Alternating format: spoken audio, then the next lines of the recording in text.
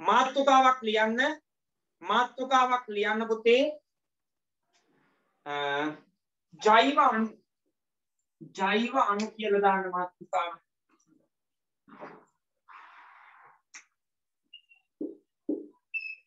ජෛව අණු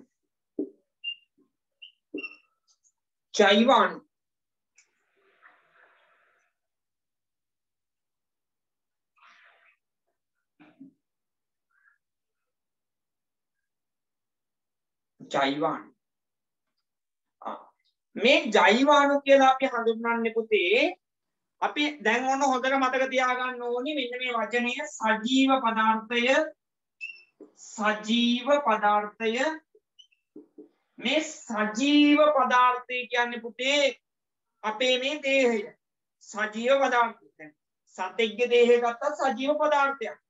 අපේ මේ මානව දේහය ගත්තත් සජීව පදාර්ථයක්. එහෙනම් මේ මානව දේහයේ අනංගු ප්‍රධාන අපි පුතේ ප්‍රධාන සංඝටක තමයි අපි කතා කළේ ප්‍රධාන මූලද්‍රව්‍ය හතරක් CHON කියලා. ඊට අමතරව පුතේ sulphur phosphorus sodium potassium calcium වගේ ඒවා අපි ගිය සතියේ කතා කළා.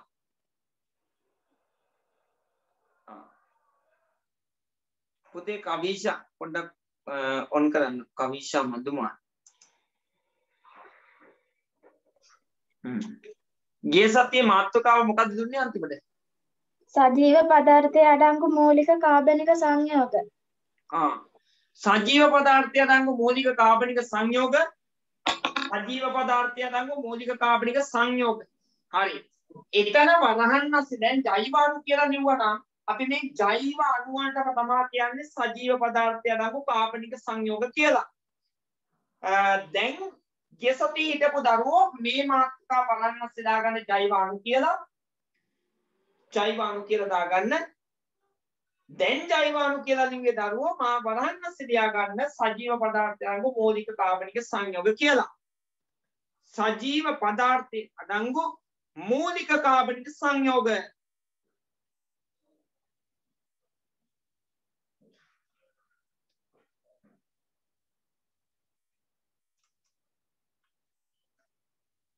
හරි. මෙන්න පුතේ අහගන්න ඕනි දැන්. අහගන්න ඕනි මම හතරක් ලියනවා. පළවෙනි එක කාබෝහයිඩ්‍රේට්,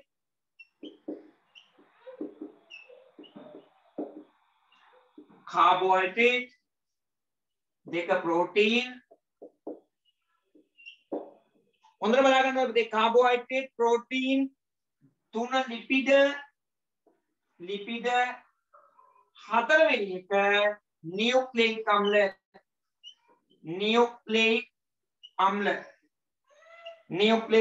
මේ හතර පහට ලියාගන්න.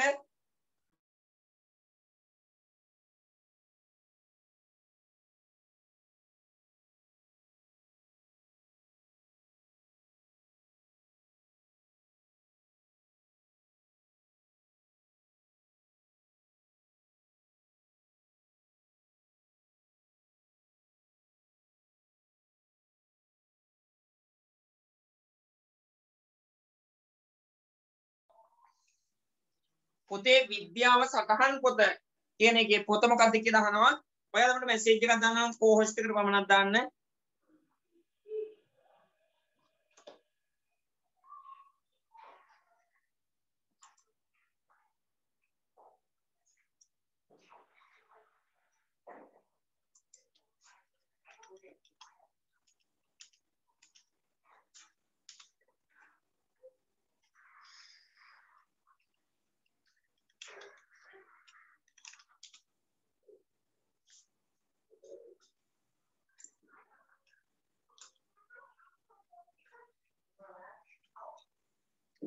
හරි. යටින් ඉස්ලාමාක්‍යයක් දාලා ලියන්න.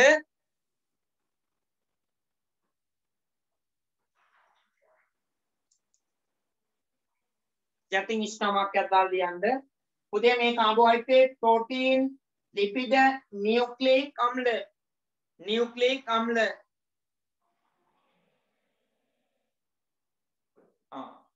දැන් පුතේ යටින් ඉස්ලාමාක්‍යයක් දාලා ලියන්න. සජීව පදාර්ථයේ අඩංගු ප්‍රධාන කාබනික සංයෝග සජීව පදාර්ථයේ අඩංගු ප්‍රධාන කාබනික සංයෝග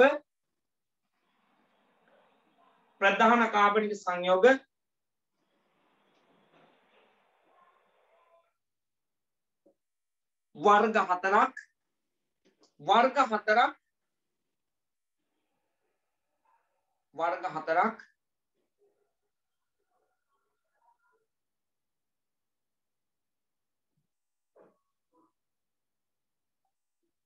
ජෛව අණු ලෙස හඳුන්වයි.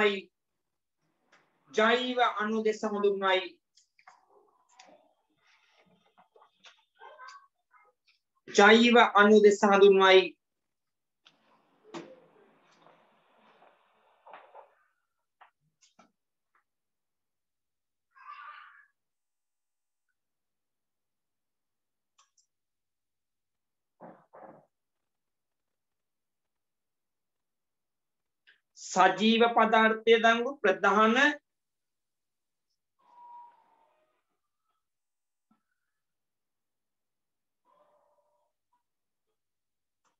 ජෛවණු හතරක්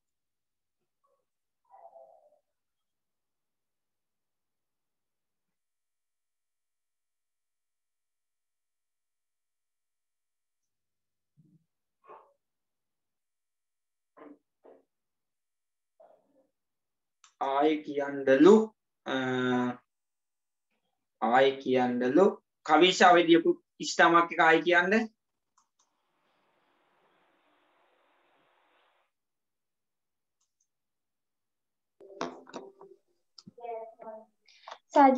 සජීව පදාර්ථයේ අඩංගු ප්‍රධාන කාබනික සංයෝග වර්ග හතරක් ජෛව අණු ලෙස හඳුන්වයි. ජෛවාණු ලෙස හඳුන්වයි. දැන් පුතාලා මෙන්න මේ හතර සංගලවරහන් කරලා පාඩමකින් දාන්න පුතේ ජෛව අණු කියලා. ජෛවාණු. දැන් ආයේ ජෛවාණු කියන්නේ මොනවද කියලා අහුවොත් අමතක වෙන්නේ නැහැ. Carbohydrate, protein, ලිපිඩ, නියුක්ලියික් අම්ල.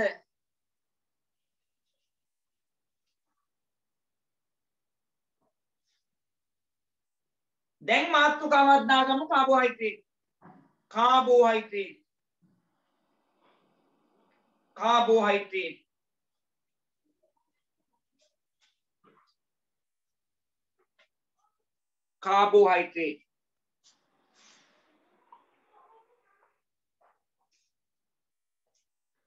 ඒ අත ලියන්න පුතේ.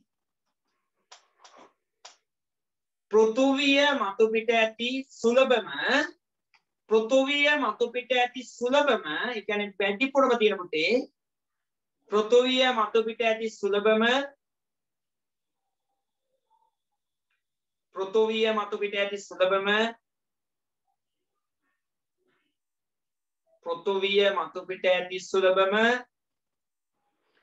කාබනික සංයෝගය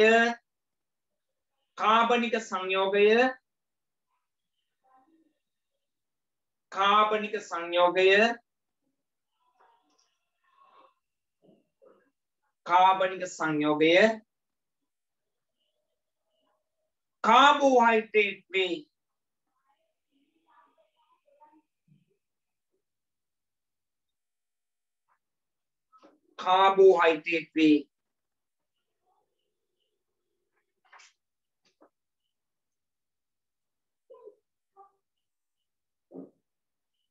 ඊළඟ ඉෂ්ඨාමක් එක හරිත ශාක විසින්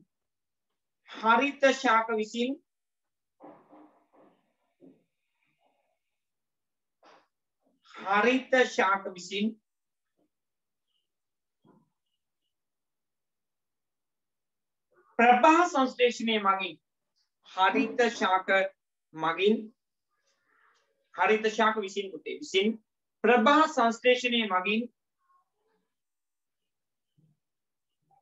පොතේ මේ ඔක්කොම එකක් ගන්න කියා දෙනවා පොඩ්ඩක් ඉවසගෙන ඉන්න කාබෝහයිඩ්‍රේට් ඉවර වෙනකල්. හරිත ශාක විසින් ප්‍රභා සංශ්ලේෂණය මගින් නිපදවයි. උදාහරණ දාන්න. ඔයාලා හැමෝම දන්නවා කාබෝහයිඩ්‍රේට් අල බතල සීනි පිටි ඒ වගේ නේද? අල බතල සීනි පිටි ඒවා ඔක්කොම කාබෝහයිඩ්‍රේට්. අල බතල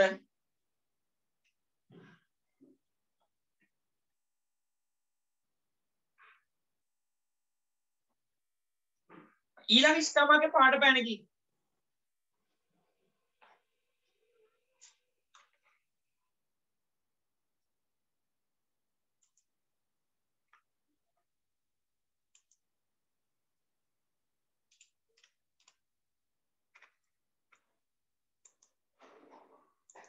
පාට පැනකින් දාන්න කාබෝහයිඩ්‍රේට් වල අඩංගු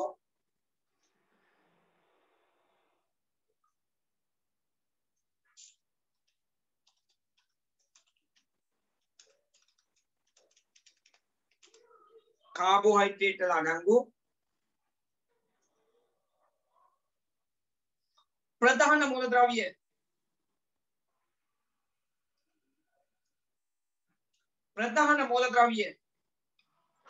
කාබෝහයිඩ්‍රේට් වල අඩංගු ප්‍රධාන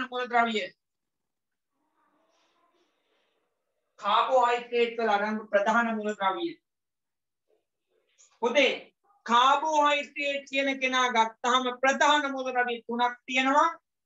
එක තමයි C ඒ කියන්නේ කාබන්, හයිඩ්‍රජන් තියෙනවා පුතේ, ඔක්සිජන් තියෙනවා. ඔන්න ඔය තුන් දෙනයි අංක 10ක්. Carbon, hydrogen, oxygen. Carbon, hydrogen, oxygen.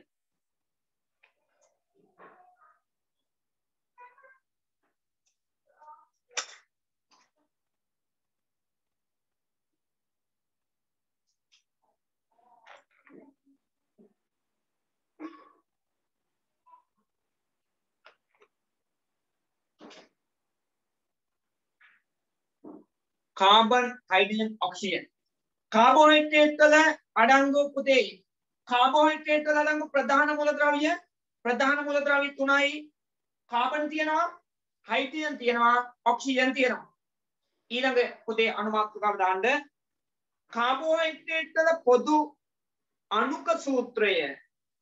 Carbohydrate වල පොදු අණුක සූත්‍රය. ඊළඟ මාතෘකාව ලියන්න කාබෝහයිඩ්‍රේට් වල පොදු අණුක සූත්‍රය. කාබෝහයිඩ්‍රේට් වල පොදු අණුක සූත්‍රය.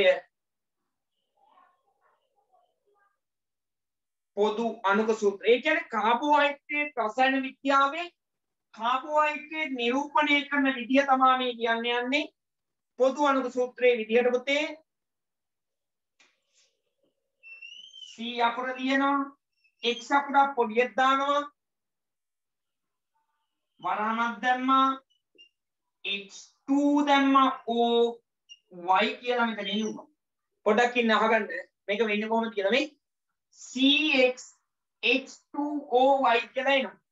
පුතේ එතකොට මෙතෙන්දි කාබෝහයිඩ්‍රේට් වල මෙන්න සංඝටකයක් විතර කාබන් තියෙනවා, හයිඩ්‍රජන් තියෙනවා, ඔක්සිජන් තියෙනවා.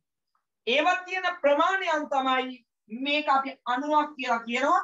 මේ අණුව තුල සංකේත මගින් පෙන්වන්නේ මෙන්න බලන්න පුතේ H2 කියන්නේ හයිඩ්‍රජන් දෙකක්, O වල මෙතන 1 තියෙන්නේ.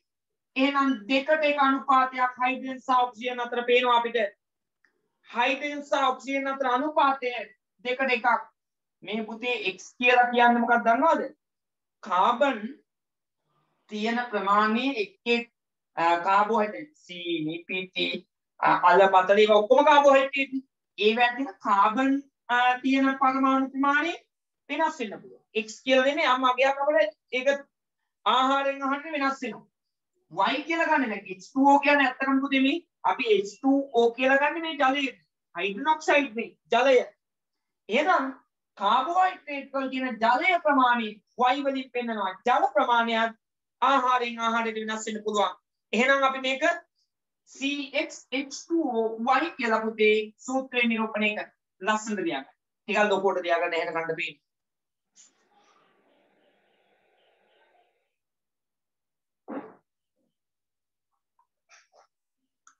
කාබෝහයිඩ්‍රේට් වල පොදු අණුක සූත්‍රය මාතෘකාව. කාබෝහයිඩ්‍රේට් වල පොදු අණුක සූත්‍රය.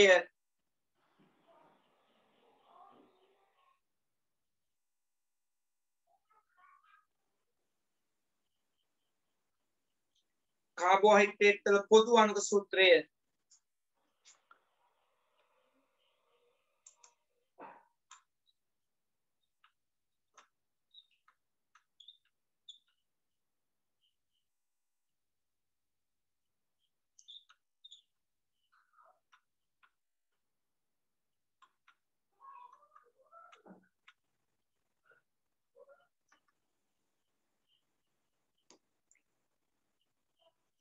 CxH2y යටින් ස්ථාවරයක් දාන්න. හයිඩ්‍රජන් සහ ඔක්සිජන් යන මූලද්‍රව්‍ය හයිඩ්‍රජන් සහ ඔක්සිජන් යන මූලද්‍රව්‍ය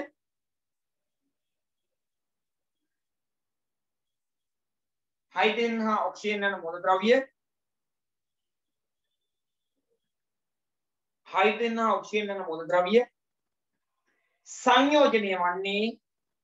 සංයෝජනය වන්නේ සංයෝජනය වන්නේ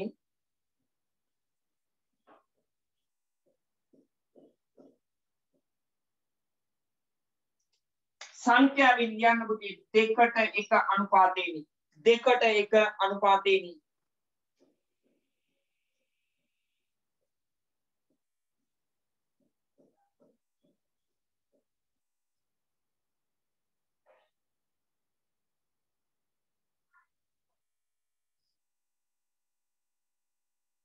හරි. පුතේ මේ අපි දැන් මේ පාඩමට කාබෝහයිඩ්‍රේට් ඉගෙන ගන්නවා. ඔයාලා දන්නවා දැන් සීනි පිටි අලපතල මේවා තියෙනවා. කාබෝහයිඩ්‍රේට් ආහාරයක් විදිහට අපි ගන්නකොට මේවා අපේ ඇඟට පුතේ අධික වශයෙන් ගන්න එකත් අපට ලෙඩ දුක් එන්න හේතු වෙනවා ප්‍රධාන වශයෙන්. එතකොට මේ ඔය ආහාර ගත්තාම ඉස්සර කාලේ තිබිච්ච ආහාර රටාවක් නෙවෙයි සම්පූර්ණයෙන්ම අපේ ගෙවල් වල ආහාර රටාව වෙනස් වීම නිසා ගොඩක් අය පුතේ පොඩි අය පවා ලෙඩ වෙන්න හේතු වෙලා තියෙනවා. මොකද ඒකට හේතුව තමයි පිටි වලින් හදන ලද ආහාර බහුල වශයෙන් භාවිත කරනවා නේද? ගේ ගාවටම චූම්පාම් මාම එනකොට නේද? නලාව දාගෙන චූම්පාම් මාම ගේ ගාවට වෙනකොට අපි කොහොම හරි අම්මගෙන් චූම්පාම් ගන්න අවසරය අරගෙන එහෙම පිටි වර්ග වැඩිපුර ගන්න. මේ සහිත ආහාර පුතේ බහුල වශයෙන් ඒ වගේම සීනි සහිත ආහාර බහුල වශයෙන් ගන්න. මේ ඔක්කොම කාබෝහයිඩ්‍රේට්. එතකොට පුතේ අපේ ඇඟට මේ සාමාන්‍ය කාබෝහයිඩ්‍රේට් කියන එක ප්‍රමාණවත් තරම ගත්තාම අපිට ඇත්තටම හොඳ ශක්තිය ලැබෙන ආහාරයක් විදිහට සලකනවා. නමුත් පුතේ මේවා වැඩිපුර අපි ආහාරයට ගන්නකොට අපි දන්නවා සමබල ආහාර වේලක් කියන එක දන්නවා. සමබල ආහාර වේලක් නෙවෙයි කාබෝහයිඩ්‍රේට් ටිකක් ගත්තොත් ලැබෙන්නේ. ඉතින් ඒ නිසා අපි ගන්න ආහාරය සම්බන්ධයෙන් අපි පොඩ්ඩක් විමසිලිමත් විය යුතු වෙනවා. ඊළඟට මාතෘකාවක් දාන කාබෝහයිඩ්‍රේට් වර්ග කිරීම. කාබෝහයිඩ්‍රේට් වර්ග කිරීම. කාබෝහයිඩ්‍රේට් වර්ග කිරීම. කාබෝහයිඩ්‍රේට් වර්ග කිරීම.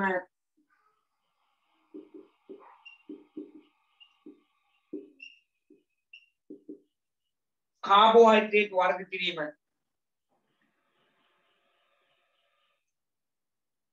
කාබෝහයිඩ්‍රේට් වර්ග කිරීම.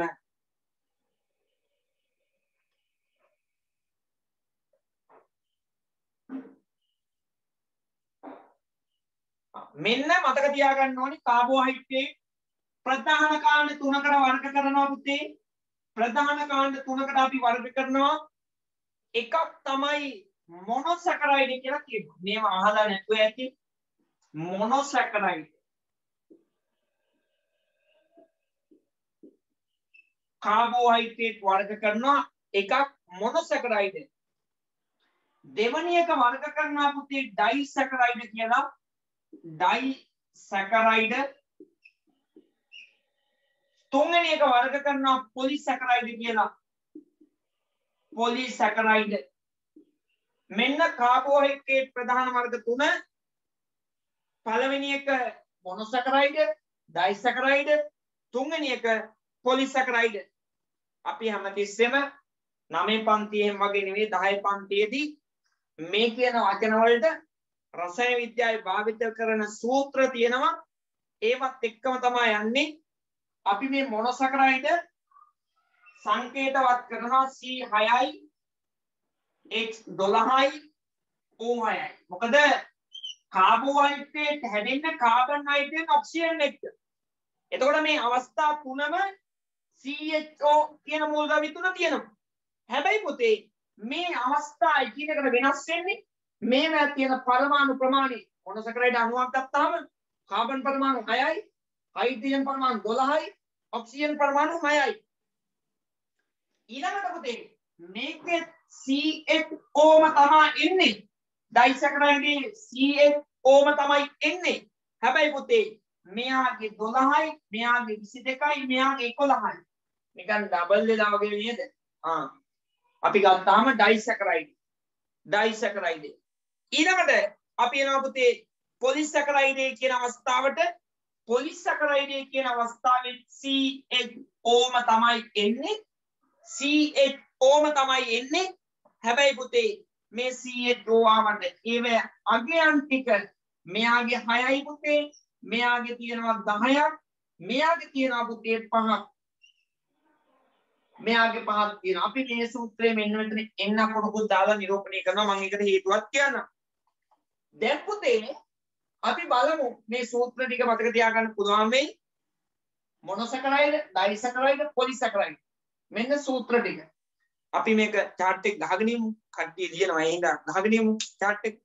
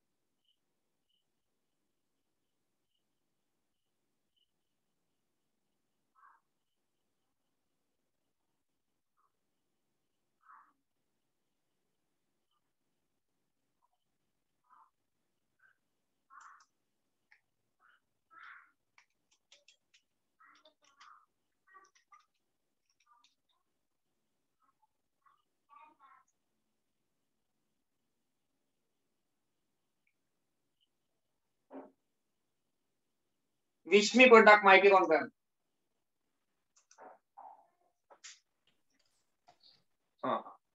මේ මොකද වීඩියෝ එක එහෙමත් ඕෆ් කරගෙන හොරා වගේ ඉන්නව නේද? මට කියන්න කාබෝහයිඩ්‍රේට් වර්ග ප්‍රධාන වර්ග තුන මොනවද කියලා? Carbon, hydrogen, oxygen. කාබෝහයිඩ්‍රේට් ප්‍රධාන වර්ග තුන. මොනොසැකරයිඩ්, ඩයිසැකරයිඩ්, පොලිසැකරයිඩ්. ඕවා මීට කලින් අහලා තියෙනවද? නැහැ. නෑ නේද? අද ඇහුවා නේද? හරි. මේ පුළුවන් අය හැමෝම තමන්ගේ වීඩියෝ එක ඔන් කරගන්න. මේ මොකද දැන් කට්ටිය දැන් වැඩි හිටියෝනේ නේද? නේද? දැන් ලොකු අය නේද? හිතන් ඉන්නේ ලොකු අය අක්කලා අයියලා කියලා හිතන්න. 10ට ගියා. එහෙම නේද හිතන් ඉන්නේ? කොල්ලෝ හිතන් ඉන්නවා අපි තමයි පොරවල් කියන්නේ. නේද? පොර හම්බ වෙයි මේව මතක නැති වෙනකොට එන්න වෙන වැඩ කරන්නේ නැතුව මට ඒකට ඔයාලා මේ මම වීඩියෝ කොන් කරන්න කියන්නේ ඒකට පේනවා කරන වැඩ ටික. හරි. ඔන්න පුතේ එහෙනම් මොනොසැකරයිඩ්, ඩයිසැකරයිඩ්, පොලිසැකරයිඩ් කියන්නේ කාබෝහයිඩ්‍රේට් වල ප්‍රධාන අවස්ථා තුන. මෙන්න දැන් අපි මේවට පුතේ එක එක කාණ්ඩයේ උදාහරණ ලියනවා. මෙන්න බලන්න පුතේ අපි ගන්නවා මොනොසැකරයිඩ් වලට උදාහරණ. මොනොසැකරයිඩ් වලට උදාහරණ මෙතන එනවා ග්ලූකෝස් ගන්න පුළුවන් පුතේ. ඊළඟට ෆ්‍රුක්ටෝස්, ඊළඟට තියෙනවා ගැලැක්ටෝස්. හරි. ඩයිසැකරයිඩ් වලට උදාහරණ ගන්නවා මෝල්ටෝස්, සුක්‍රෝස්, ඊළඟට ලැක්ටෝස්.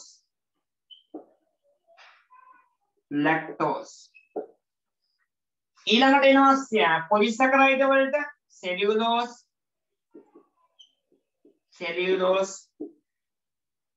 පුතේ ඉස්සර දාම් පිස්තය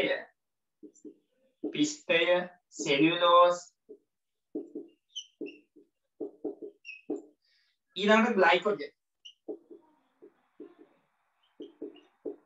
ඔන්න ප්‍රධාන උදාහරණ 3 ගානේ උදාහරණ 3 ගන්න.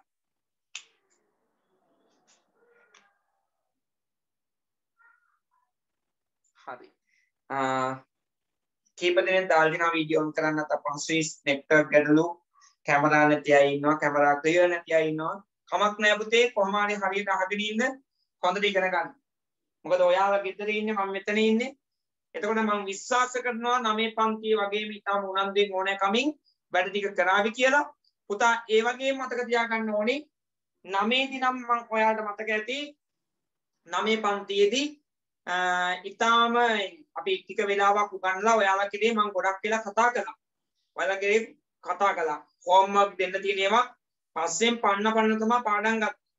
පන්තිය නැති වෙලාවෙත් කෝල් කරලා බලලා පාඩම් ගත්තා. හැබැයි 10 දී මම මේ අතහරිනව නෙවෙයි 10 තියෙන සිලබස් එක ටිකක් ලොකුයි අපිට තියෙන කාලය අඩුයි ඒ නිසා ලොකු වෙලාවක් ඕනි පුතේ පාඩම් ටික ආවරණය කරන්න. ඒ නිසා ඔයාලත් එක්ක මම පළවෙනි පාඩම වගේ ඉවර කරලා ඊට පස්සේ දවසක් දාගෙන පොඩ්ඩක් පාඩම් දෙක කියලා සාකච්ඡා කරලා හෝම්වර්ක් තියෙන ඒවා ගෲප් එකට දානවා පුතේ. ඒ වැඩ ටික කරන්න ඕනේ නිසිපරිදි කලින් වගේම අපි ඒ විදිහට 9ට වඩා හොඳින් වැඩ ටික කරමු පුතේ. හරි. මේ ටික හරියනේ එහෙනම්. කාබෝහයිඩ්‍රේට් වර්ග මොනොසැකරයිඩ්, ග්ලූකෝස්, ෆ්‍රුක්ටෝස් සහ ගැලැක්ටෝස්, ඩයිසැකරයිඩ්, මෝල්ටෝස්, සුක්‍රෝස්, ලැක්ටෝස්, පොලිසැකරයිඩ්, පිස්තේ, සෙලියුලෝස්, ග්ලයිකෝජන්. ඕක ටික අහන පළවෙනි දවසේ නිකන් උදාහරණ ලියා ගන්න පුතේ. උදාහරණ ලියා ගන්න. මේව අහන පළවෙනි දවසේ නිකන් මේ අපිට ඔක්කොම එක වගේ. නමුත් පුතේ මේවා අපි නිතර දෙවියන්ගේ භාවිත කරනකොට ප්‍රශ්න වලට උත්තර දෙනකොට මේවා හරියනවා.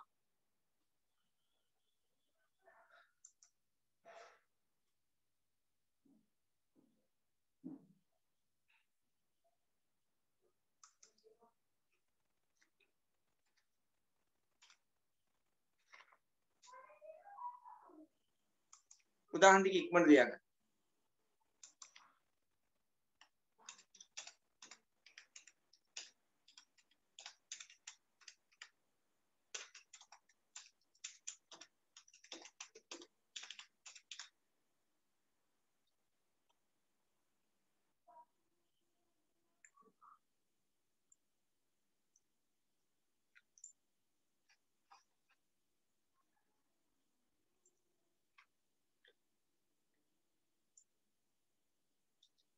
හරි මොනොසැකරයිඩ් වල උදාහරණ තියෙන්නේ ග්ලූකෝස් ෆ්‍රුක්ටෝස් ගැලැක්ටෝස් ඩයිසැකරයිඩ් වල මෝල්ටෝස් ෆ්‍රුක්ටෝස් ලැක්ටෝස් පොලිසැකරයිඩ් වල පිස්ටේස් සෙලියුලෝස් සහ ග්ලයිකෝජන් අන්න උදාහරණ හරි දැන් අපි එනවා මොනොසැකරයිඩ් වලට පොඩක් අහගන්න ඉස්සෙල්ලා පුතේ ඉස්සෙල්ලා අහගන්න මේ මොනොසැකරයිඩ් කියලා කියන්නේ කාබෝහයිඩ්‍රේට් වල තැනුම් ඒකකය කාබෝහයිඩ්‍රේට් නිර්මාණය වෙන්න බලපාන මූලිකම ව්‍යුහය තමයි පුතේ මේ මොනොසැකරයිඩ් එහෙනම් මොනොසැකරයිඩයක් කියන්නේ මොකක්ද කියලා ඇහුවොත් කාබෝහයිඩ්‍රේට් වල තැනුම් ඒකකය මොනොසැකරයිඩ් වෙනවා ඊළඟට ඩයිසැකරයිඩ් කියන්නේ මේ මොනොසැකරයිඩ් අණු දෙකක් එකතු වෙලා මෙයා හැදෙනවා මොනොසැකරයිඩ් අණු දෙකක් එකතු වෙලා ඩයිසැකරයිඩ් නිර්මාණය වෙනවා ඊළඟ පොලි කියන්නේ ගොඩක් මොනොසැකරයිඩ් අණු ගොඩක් එකතු වෙලා පොලිසැකරයිඩ් නිර්මාණය වෙලා තියෙනවා අපි ලියමු පුතේ මොනොසැකරයිඩ් කියලා දාන මාතෘකාව මොනොසැකරයිඩ් වරහන් අස්සේ සූත්‍රය ලියන C6යි H12යි O6යි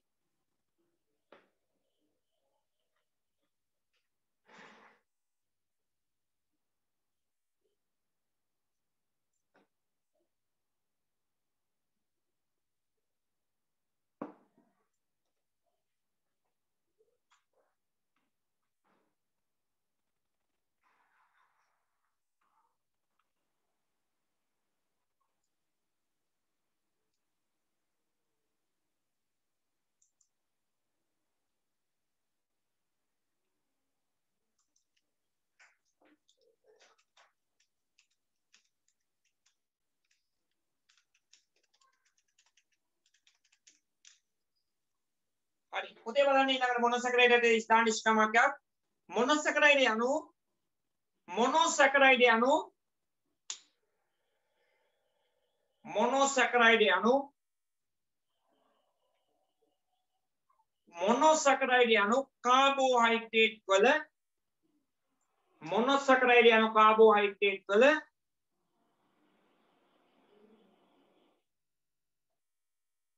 කාබෝහයිඩ්‍රේට් වල තැනුම් ඒකකයයි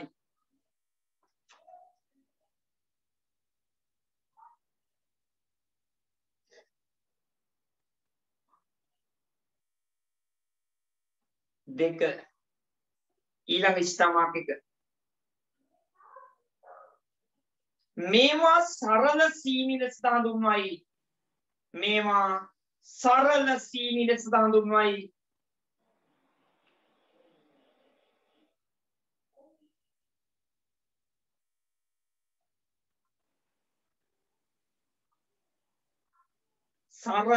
ලෙස හඳුන්වයි පොතේ මොනොසැකරයිඩ් ගත්තාම දැන් හිතන්නකෝ කඩෙන් ගිහිල්ලා ගන්න ග්ලූකෝස් එකක් අපි ඕකත් සීනි කියලානේ කියන්නේ මේ ග්ලූකෝස් පැකට් එකක් වතුර ඉතාම හොඳින් දිය වෙනවා ඒ වගේම තමයි පැණි රස රූපයක් ගන්නවා ඊළඟ ස්ථානක දාලා ලියන්න ජලයේ හොඳින් දියවේ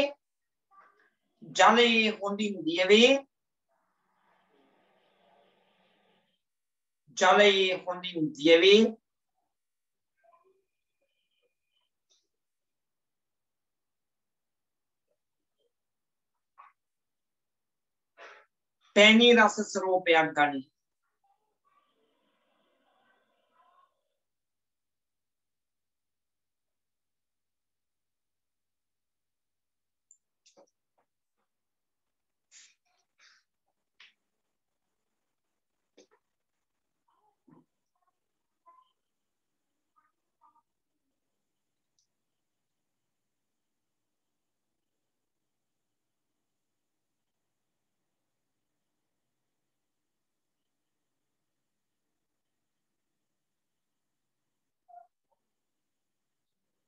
හරි පොතේ ඊළඟට දාන්න අනුමාත්‍රිකාවක් මොනොසැකරයිඩ් වර්ග හා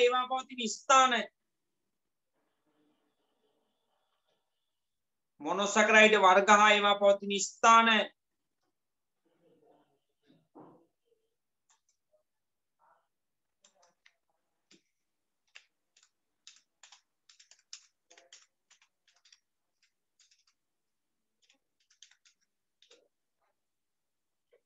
මොනොසැකරයිඩ් වර්ග හා ඒවා පවතින ස්ථාන. හරි. පොතේ මේ වගුවක් තියෙන්නේ. වගුවක්. මම පොඩක් ස්ක්‍රීන් එකට දාන්නම් වගුව. එතකොට ඔයාලට අවබෝධයක් ගන්න පුළුවන්.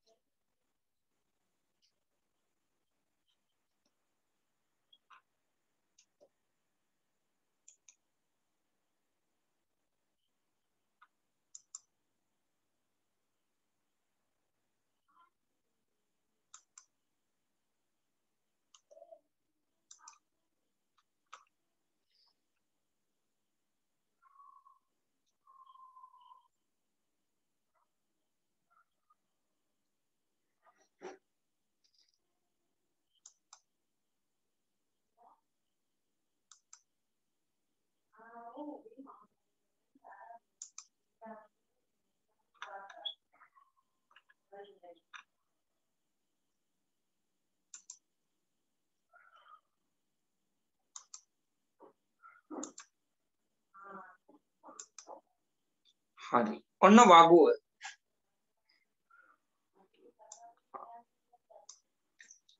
පුතේ මේ වගුව පිටපත් කරගන්න ඔතෙන්ට.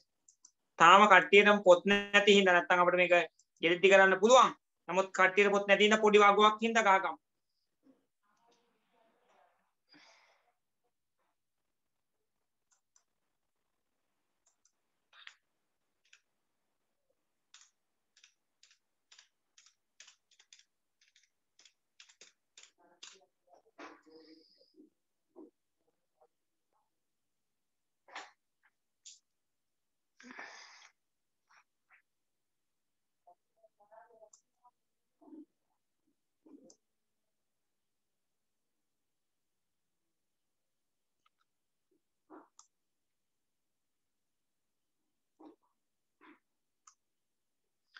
ග්ලූකෝස් පවතින ස්ථානයක් විදිහට ඉදුණු පළතුරු සහ මී පැණි වල තියෙනවා.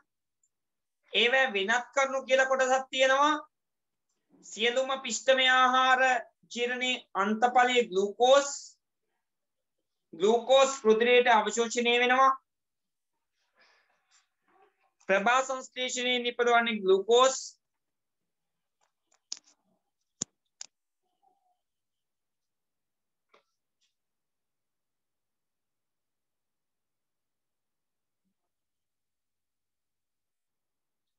පුතේ මේ අපිට ප්‍රශ්නයක් අහනවා තරුෂ මේ ග්ලූකෝස් කියන්නේ කඩේ ගන්න තියෙන ග්ලූකෝස්ද කියලා.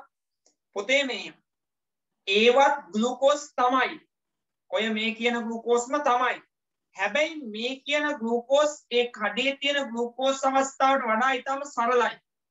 එතකොට දැන් හිතන්නකෝ ඉදිච්ච අඹ ගෙඩියක් කනවා. ඔයා ඒ තුල පුතේ සංඝටකයක් විදියට වැඩිපුරම ඔයාට පැණි රසයක් දැනෙන්නේ ඒකේ ඒ අඩංගු ග්ලූකෝස් ප්‍රමාණය නිසා පැණි රසයක් දැනෙන්නේ. මී පැණි කනකොට ඒ තුල අන්තර්ගත වැඩිපුරම සංඝටකයේ ග්ලූකෝස්.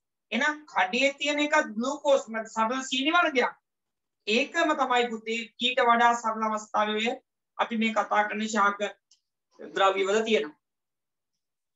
මොකද තවදුරටත් මේක පැහැදිලි කළොත් ආහාර ජීර්ණ පද්ධතියේදී අපේ ඇඟ ඇතුලේ අපි කන දේවල් පුතේ අවසාන ඵලයේ විදිහට ග්ලූකෝස් බවට පත් වෙලා තමයි ලේ වලට ඇතුළු වෙන්නේ. රුධිරයට අවශෝෂණය කරගන්නේ. මාත්‍රිකාව ආය අහනවා මොනොසැකරයිඩ් වර්ග අර වගේ උඩින් තියෙන්නේ මොනොසැකරයිඩ් වර්ග හා ඒවා පවතින ස්ථාන ඊළඟ ෆ්‍රොක්ටෝස් ගත්තාම ඉදුණු පළතුරු මී පැණි වට්ටක්ක කැරට් වලත් ෆ්‍රොක්ටෝස් අන්තර්ගත වෙනවා. පළතුරු සීනි ලෙස මේවා හඳුන්වනවා. අමු පළතුරු ඉදිරියට ඒ අතුල ෆ්‍රොක්ටෝස් සෑදෙන්නේ. පැණි රසින් වැඩිම සීනි වර්ගය තමයි පුතේ ෆ්‍රොක්ටෝස් කියලා කියන්නේ. ගැලැක්ටෝස්. කිරි ආහාරවල තියෙන. ලැක්ටෝස් ජීර්ණයේ ඵල තමයි මේ ගැලැක්ටෝස් කියලා කියන්නේ. හැබැයි පැණි රහක් නැහැ. පැණි රහක් නැහැ. ඔයාලගෙන් ඇහුවොත් පැණි රස දේවල් කියයි ග්ලූකෝස් ෆ්‍රුක්ටෝස් පැණි රස නැත්තේ මොනවද කියලා ගැලැක්ටෝස් කියලා මතක තියාගන්න.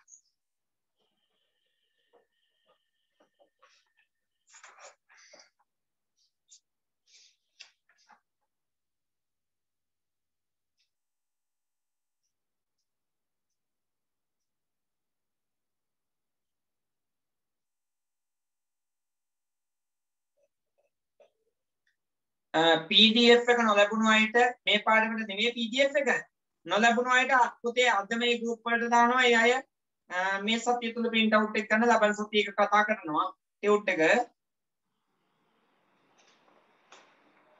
ලබන සතිය තුල ටියුට් එක කතා කරනවා ඒ නිසා සියලු දෙනාම group එකට PDF එක දැම්මට පස්සේ print out එක ගන්න. මොකද ඒකේ ලස්සන cover page එකකුත් තියෙනවා පුළුවන් නම් cover page එකත් එක්ක අරගෙන ටියුට් එක පොතක් විදිහට හදා ගන්න please paper ගහලා හදාගෙන ෆයිල් කවර් එක දාලා තියාගන්න මොකද මේක අවුරුදු දෙකක්ම ඔයාලා තියාගන්න ඕනේ.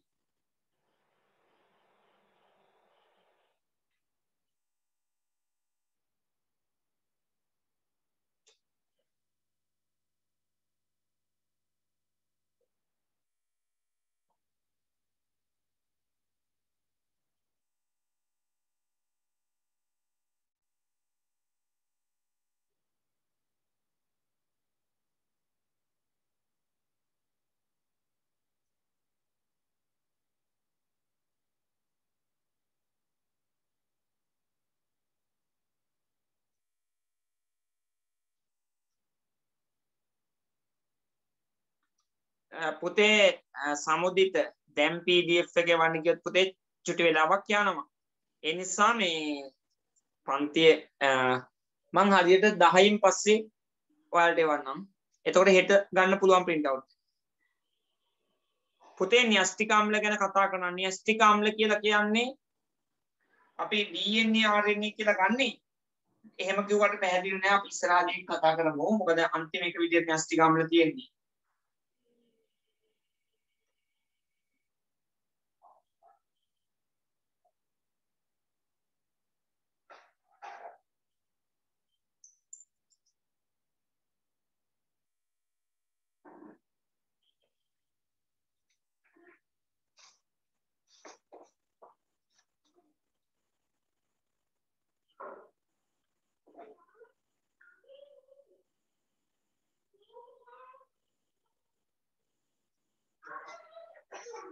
තව විනාඩි දෙකක් දෙන්නම් ඉක්මන් කරන්න.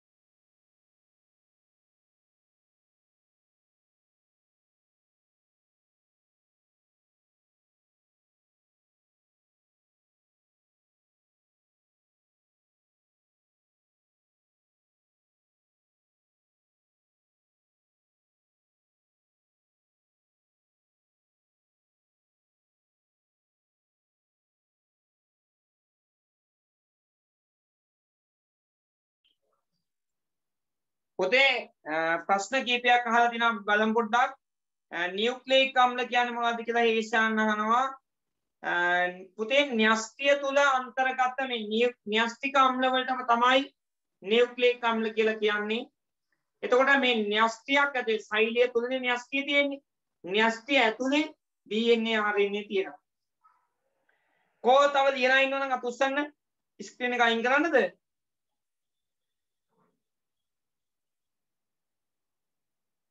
ඉක්මන් කරන්න වෙනවා. චුට්ටක් ඉක්මන් කරන්න වෙනවා. පොඩි ස්ක්‍රීන්ෂොට් එකක් හරි ගහගන්න.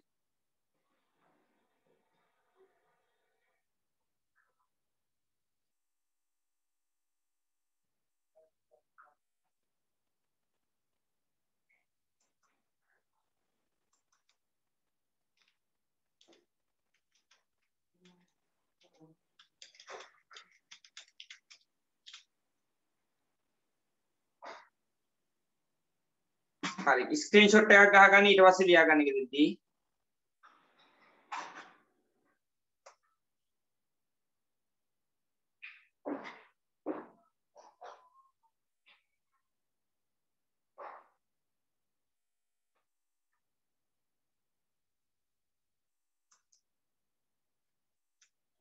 හරි දැන් ඊළඟට මාතෘකාව දාන්න ඩයිසැකරයිඩ් දැන් ඩයිසැකරයිඩයක් නිර්මාණය වෙන්නේ මොනොසැකරයිඩ් අණු දෙකක් එකතු වෙලා ලියන්න පුතේ කාර්යය මොනොසැකරයිඩ් අණු දෙකක් එකතු වී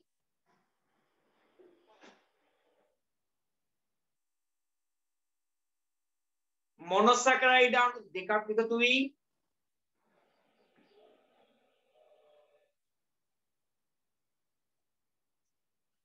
ඩයිසැකරයිඩයක් සෑදෙයි ඩයිසැකරයිඩයක් සෑදෙයි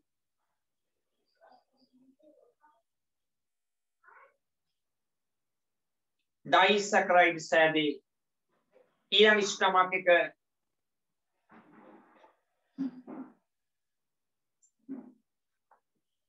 ඩයිසැකරයිඩ් ජලයේ දියවන අතර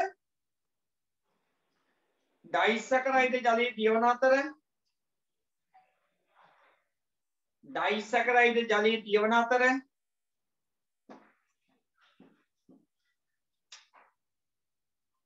ඔන්න ආයි මුලින්ම කියනවා අහගන්න මොනොසැකරයිඩ් අණු දෙකක් එකතු වී ඩයිසැකරයිඩයක් සෑදෙයි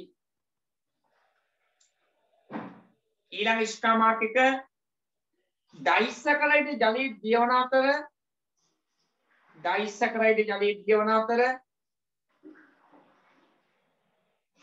පැණි රස ස්වරූපයක් ගනී පැණි රස ස්වරූපයක් ගනී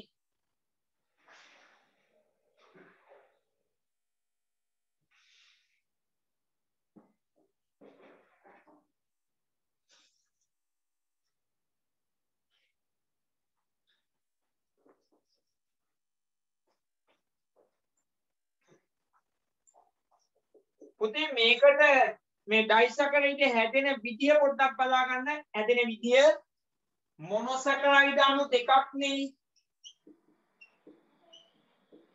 මොනොසැකරයිඩ් අණු දෙකක් පුතේ එකතු වෙනවා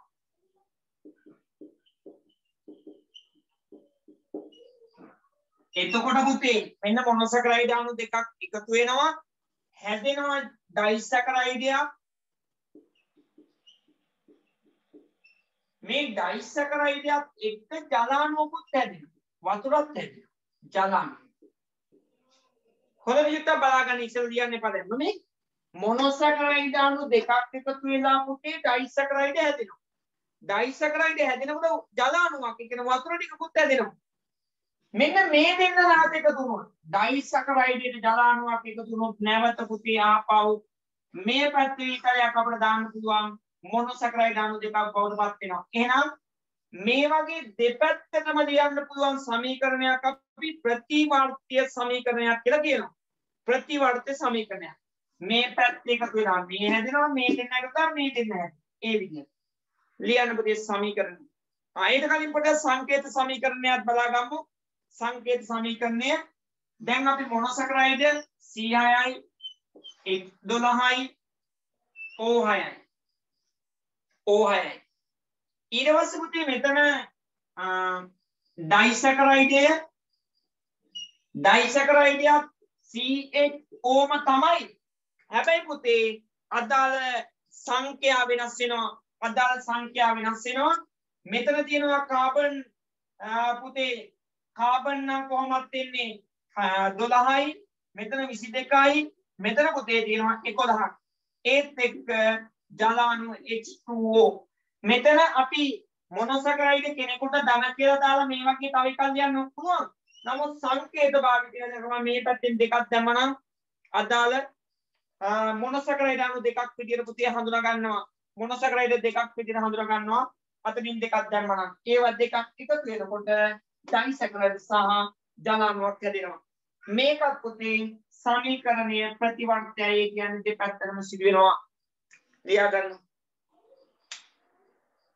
පුතේ මොනොසැකරයිඩ් අණු දෙකක් පුතලා ඩයිසැකරයිඩයක් හැදෙනවා. ඒත් එක්ක ජල අණුකුත් හැදෙනවා. මේ ජල අණුව මේ ජල අණුවට ඩයිසැකරයිඩ් එකතු වුණොත් සමීකරණය අර පැත්ත. ඒ කියන්නේ මොනොසැකරයිඩ් දෙකක් හැදෙනවා. මේ තියෙන්නේ අදාළ රසායනික සූත්‍ර දාලා හදපු සමීකරණය.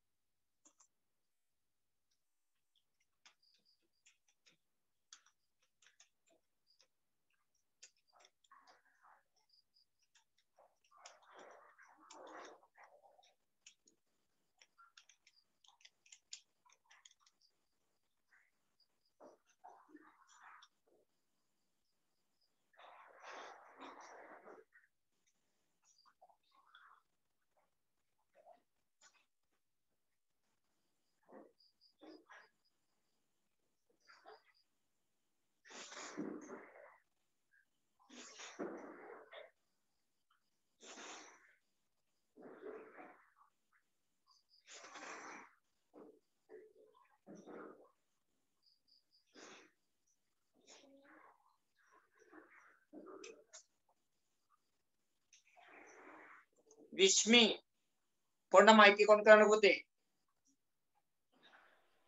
මේ දෙවෙනි ස්ථාමාකය පොඩ්ඩක් කියන්නකෝ. ධනුජ්‍යත ලියාගන්න. ඩයිසැකරයිඩ් ජලයේ දියවන අතර පැණි රස ස්වරූපයක් ගනී. කෝච්චියක් ගියා. ඩයිසැකරයිඩ් ජලයේ දියවන අතර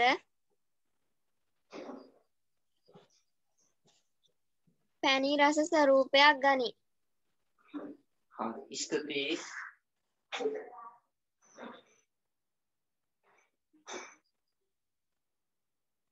දැන් මොන පාඩම් කරන්න වැඩි ඉගෙදිත්ති 9 වගේ නෙවෙයි 10 පාඩම් ටිකත් ඉක්මනට ඉවර කර ගන්න ඕනි. ඒ වගේම පාඩම් 20ක් තියෙනවා. පළවෙනි වාරයට පාඩම් 8ක් ඉවර කරන්න ඕනි.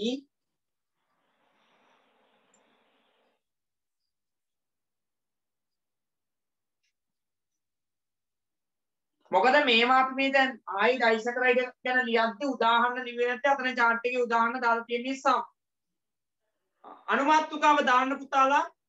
අනුමාත්‍රිකාව ඩයිසැකරයිඩ් වර්ග 6 වපොත්නි ස්ථාන ඩයිසැකරයිඩ් වර්ග 6 වපොත්නි ස්ථාන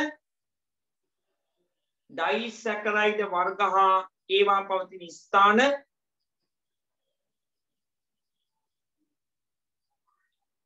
ඩයිසැකරයිඩ් වර්ග 6 පවතින ස්ථාන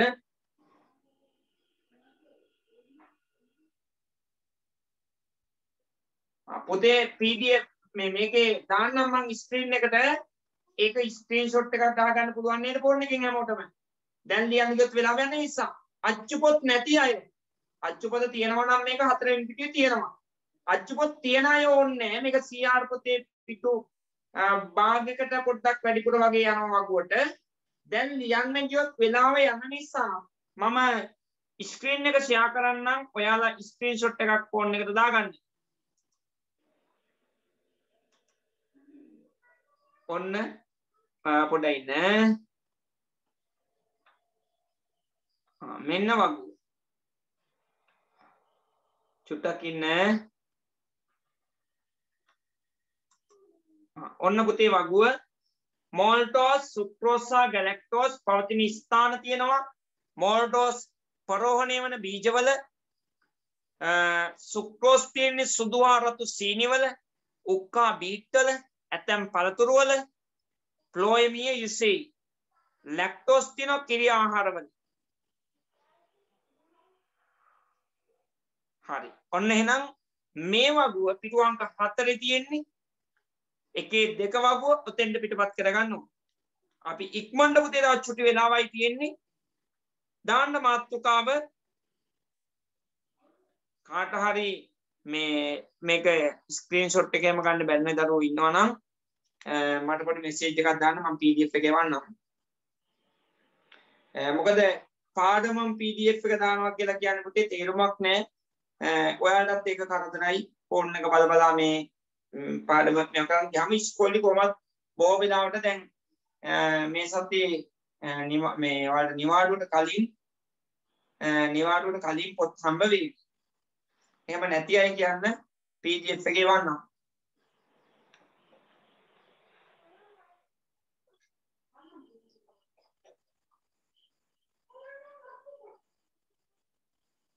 හරි. පොලිසැකරයිඩ් දාන්න පුතේ. පොලිසැකරයිඩ්. දැන් ඔයාලා දන්නා පොලිසැකරයිඩ් එක දෙන්නේ මොනොසැකරයිඩ් අණු රාශියක් එකතු වෙලා.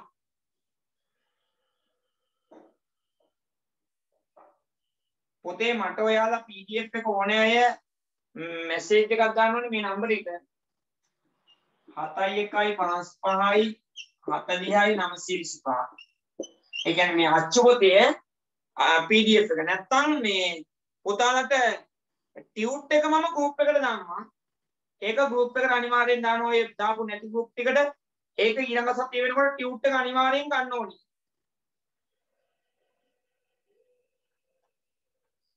පොතේ මේ අච්චු පොතේ මේ පාඩමට දාලා PDF එක දැම්මට ඒක print out ගන්න එපා. ඔයාලට අච්චු පොතේ ඉස්කෝලේ හම්බ වෙනවා. ඉතින් ඒ නිසා අච්චු පොතේ දාන පාඩම් දානවා නම් දාන්නේ ඔයාලට ওই වගේ වගුවක් චුට්ටක් බලා ගන්න.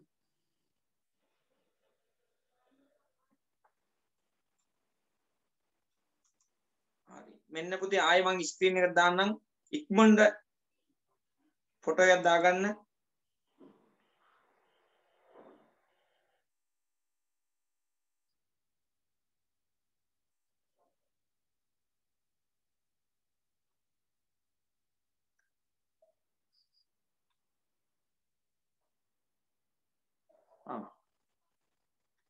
හරි. පුතේ පොලිසැකරයිඩ් කියන්න මොනොසැකරයිඩ් අණු රාශියක් මොනොසැකරයිඩ් අණු රාශියක් මොනොසැකරයිඩ් අණු රාශියක් මොනොසැකරයිඩ් අණු රාශියක් බහු අවයවීකරණය වීමෙන්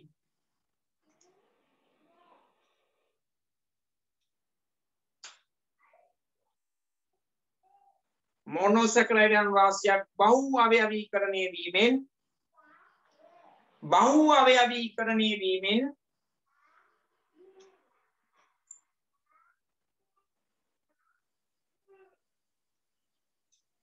බහු අවයවීකරණය වීමෙන් ඒ කියන්නේ එකින් එකට සම්බන්ධ වෙනවා. බහු අවයවීකරණය වීමෙන් පොලිසැකරයිඩ් සෑදී පොලිසැකරයිඩ් සෑදී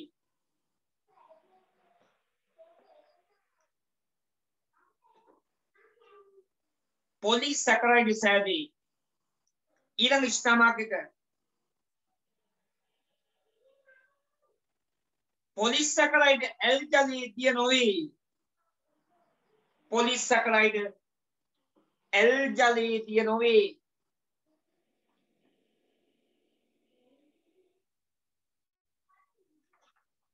L ජලයේ තිය නොවේ.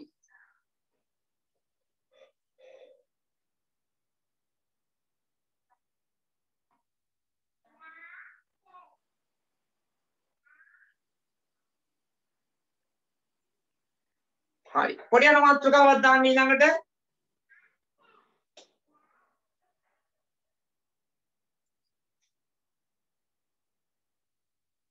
පොලිසැකරයිඩ් වර්ග 6ක් පවතින ස්ථාන. පොලිසැකරයිඩ් වර්ග 6 ඒවා පවතින ස්ථාන.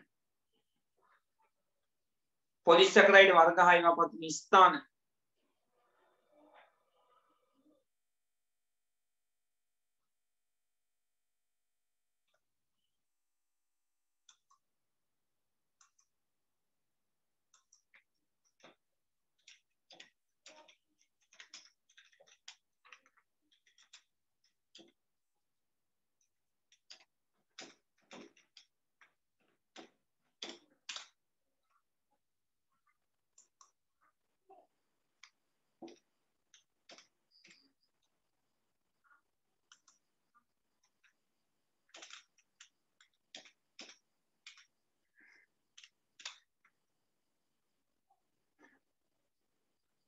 පුතේ දාන්නම් ස්ක්‍රීන් එකට ඒකේ නම් තියෙන පොඩි chart එකක් පොඩි වගුවක් තියෙන්නේ ඒකත් ඔයාලා ෆොටෝ එකක් ගන්න ගෙදෙද්දි පිටපත් කරගන්න මෙන්න මේ වගුව. ඔන්න වගුව.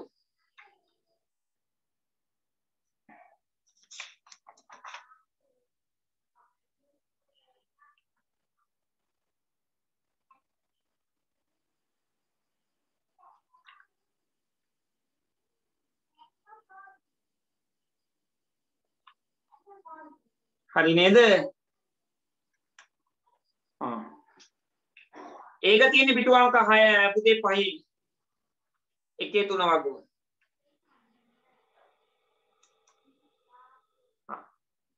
ලබන සතියේ මාතෘකාව ලියා ගන්න. ලබන සතියේ මාතෘකාව ලියන කාබෝහයිඩ්‍රේට් වල වැදගත්කම.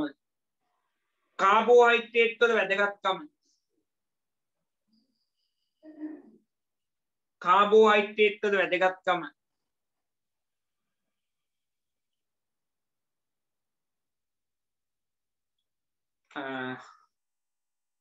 පොතේ කාබෝහයිඩ්‍රේට් වල වැදගත්කම ඉක්මනට දාන්නම් පුතාලා මේ ෆොටෝ එක ගන්න මේ කලින් එකේ වගුවේ පොලිසැකරයිඩ් වගුවේ ස්ක්‍රීන් එක ඔෆ් කරන කලින්ලා කියනවා ආයෙ දාන්න කියලා. හරි. ඔන්න දැම්මා.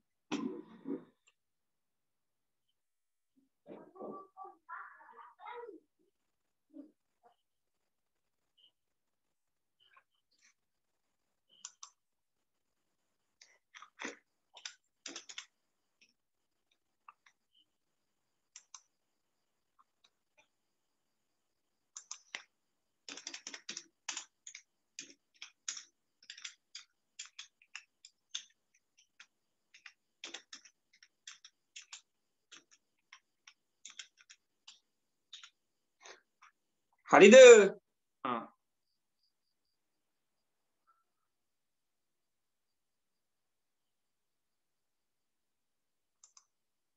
පුතේ ඊළඟට ලබන සතියේ මාතෘකාව දාගන්න කාබෝහයිඩ්‍රේට් වල වැදගත්කම අපිට 10 පන්තියට ඕන වෙන පොත් මොනවද කියලා අහලා තියෙනවා. ඔය ලියාගත්ත නැත්නම් ඉක්මනට සටහන් කරගන්න ඕනේ පොත් ටික.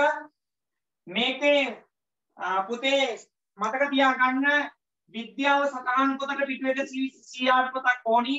මොකද PDF වලට අමතරව අනිවාර්යෙන් නෝට් එකක් අපි ලියනවා. ඒකට පිටු 120 පොතක් ඕනි. ඒ වගේම පිටු 120 තව පුතේ CR පොතක් ඕනි. පිටු 80 CR පොතක් ඕනි. විද්‍යාව ඒ තරම් ලොකුයිද කියලා හිතේ 10 වලට අපි කිසියම් වර්ගීකරණයකට අනුව තමයි පුතේ ඉගෙන ගන්නෙ. මේ ටික නැති වුණොත් එක ගොඩේ එක පොතේ ලියන්න ගියොත් මොකද සාමාන්‍ය පෙළ විභාගයේ ඉලක්ක කරන්නේ 10 විෂය නිර්දේශයෙන් පේපර් එකට හොඳ අඩිතාලමක් දාගන්න අපි මේක සාරාංශයක් විදිහට තමයි එක එක පොත්වල තමයි මේ ටික කරන්නේ. නැත්නම් අච්චාරුවක් වගේ එක පොතේ කරන්න එපා. ඒ වගේම ෆයිල් කවරයක් ඕනි. මේ ෆයිල් කවරේ පිට කවරයක් දාලා තියාගන්න ඕනේ. මෙතන ඉන්නවා ෆයිල් කවරේ හදපු ගොඩක් අය. ෆයිල් කවරේට ලොකු මාතෘකාවකුත් දෙන්නා. අපොස සාපේන විභාගී ඉලක්ක කරගෙන අපොස සාපේන විභාගය ඉලක්ක කරගෙන කඩිනම් ඉගෙනුම් ක්‍රියාකාරකම් මේ මාතෘකාවලිය වගේ නම ලියන ලස්සනට ෆයිල් කොලේට පිට කොලයක් දාන්න. මේ පිටුව 120 CR පොත විද්‍යාව සටහන් පොත විද්‍යාව සටහන් පොත හැම එකම ඔයාගේ නම ලියලා ලස්සනට පිටකොලයක් දාගන්න. පිළිවෙලට වැඩ කරමු. මුලින් ඉඳන්ම මේක පොතේ විද්‍යාව සාරාංශ පොත. මේ 80 විද්‍යාව ක්‍රියාකාරක. පිටු 80 විද්‍යාව ක්‍රියාකාරකම්. ඔන්න ඔය ටික මේ දැන් හදිසියෙම අපට ඕනේ මෙන්න මේ පොත විතරයි පොතේ දැනට ඕනේ. අපිට ජනවාරි මාසයේ අන්තිම පෙබරවාරි වෙනකොට අපි මේ ටිකේ වැඩ පටන් ගන්නවා. පුළුවන් නම් ඉක්මනින් ෆයිල් කවරේ හදලා තියාගන්න. PDF එකතු වෙන ඒවා ෆයිල් එකට දාගන්නවා. නැත්නම් ඔය අයින් නැමිලා රෝල් වෙලා අපිට ඉගෙන ගන්න අපහසුයි නේද? නැති වෙනවා. හිටි ගමන් පොත් ගොඩයි ගෙදර පොඩි අය හිමි ඉන්නා වගේ වල්ලු ඇදලා ඉරලා දානවා. ඒ නිසා මේක පිළිවෙලට තියාගෙන විද්‍යාවට ඒ සාමාර්ථයක් සාමාන්‍ය පිළිභාගයට ගන්න මම කියන විදියට පුතේ පිළිවෙලට වැඩ ටික කරගෙන ගියොත් අපිට බැරි වෙන්නේ නැහැ. ඒ නිසා ඒ සාමාර්ථයක් ගන්න අනිවාර්යයෙන්ම පුළුවන්. මෙතන ඉන්න හැමෝටම. ඒ වගේම ලකුණු මට්ටම් අඩු අයට මට මැසේජ් එකක් දාන්න ඒගොල්ලෝ සාමාන්‍යයෙන් පොතක් පාඩම් කරන්න හිටින්නේ නැති කම්මැලි වගේ ඉන්නවා නම් ලකුණු මට්ටම් අඩුයි නම් මං කිව්වා අපි දුර්වලයෝ නෙවෙයි හැමෝටම තමන් ඉන්න තැනින් ගොඩට එන්න පුළුවන්. ඒ නිසා එහෙමයි ඉන්නවනම් මට මැසේජ් එකක් දාන්න.